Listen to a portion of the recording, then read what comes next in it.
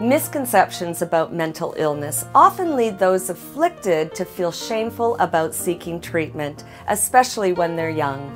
Child and Adolescent Services at Markham Stouffville Hospital is dedicated to helping children and teens conquer their challenges with mental illness.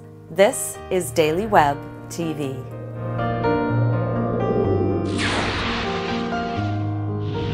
Emotional illness are very common in children and adolescents. Around 18 to 20% of them actually suffer from symptoms that affect their day-to-day functioning.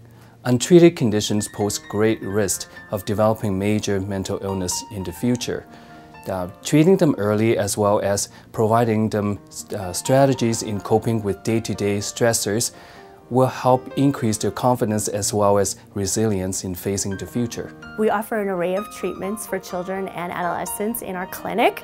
We always begin with a thorough assessment because we want to make sure we really identify the problem or problems that exist. And once we do that evaluation, we then sit down and collaborate with families and kids to determine what treatment option is best for them. We offer individual, group, and family treatments here at the clinic, and regardless of the approach in terms of individual, family, or group, we are always using the most effective treatments we know. We are based in research, and we also supplement that effective treatment with creative approaches with kids because we want to engage them and want them to want to come back. For example, in our anxiety group for kids, we are offering yoga as well as creative arts activities to teach kids how to overcome their fears.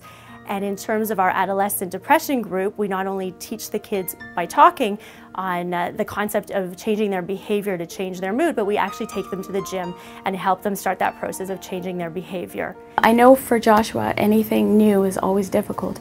Getting him to karate, getting him to swimming is always difficult, but one day I said to Joshua, "It's sand day today, don't forget." He said, "Oh, thank goodness I need it today." And I was like, "Wow, why do you need it?" And he said, "Because I need to work through a few more things and finish off a story."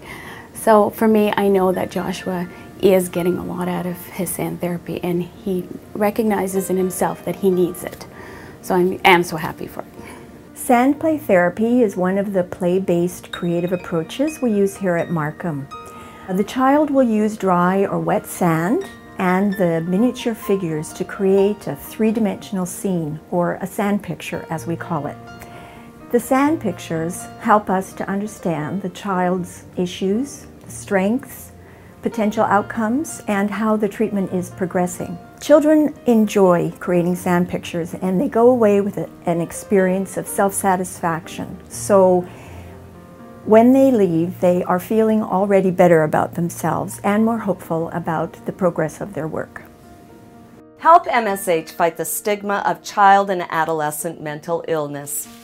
From July 9th to the 21st, 2011, a dedicated group of physicians from Markham Stouffville Hospital and community leaders will embark on a journey of a lifetime, the ascension of Mount Kilimanjaro, the summit of Africa. For more information, visit climbtoconquer.mshf.on.ca.